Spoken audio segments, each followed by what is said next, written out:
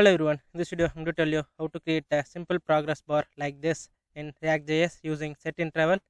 Here it will complete in 100%. Yeah, it's in 80, 90. Yeah, it's completed. Yeah, let's start. Here I already created a React project and also I'm running this project. I'm going to create a div. This div is for outside border. Here I'm going to create a inline style.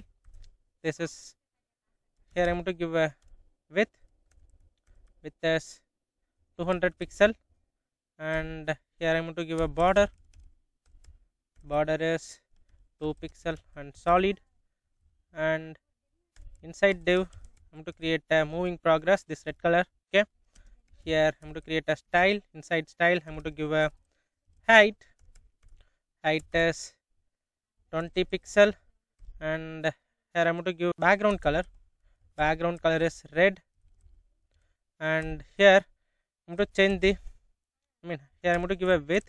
This will be a dynamic width. Here I'm going to give a position or a progress, and I will change this in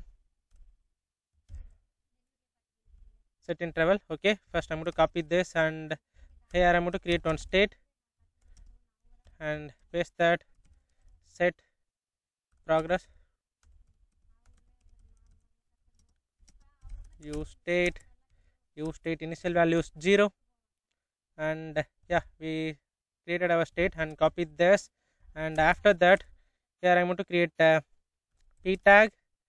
Here inside p tag I'm going to display the progress percentage, and this is fine.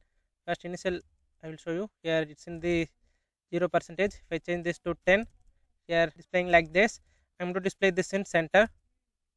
So I'm going to cut this, put in one div, and here I'm going to create a style. Here display flex and justify content center, and save this. Now it will be like this, and I'm going to put this in one more div. Yeah, this is fine, and I need to set this in center. So here style text align center. Now yeah, this is fine, and I'm going to give some margin to this. Here 30 pixel. Yeah, this is fine. I'm going to change the progress bar dynamically, and also I'm going to add a transition here. Here transition is to change the width. Okay, and width 0.3 ms. Also I'm going to add a is in hyphen out. Okay, this is the transition style, and save this, and here I'm going to change the position value. Okay, so create a use effect. Here set interval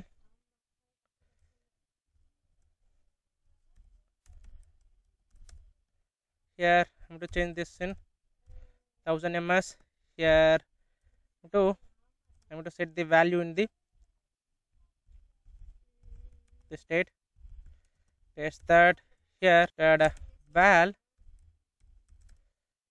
here const new val, here this val plus 10, and here I'm going to return if the new val is greater than 100, means I'm going to directly set 100, else I'm going to display a new val.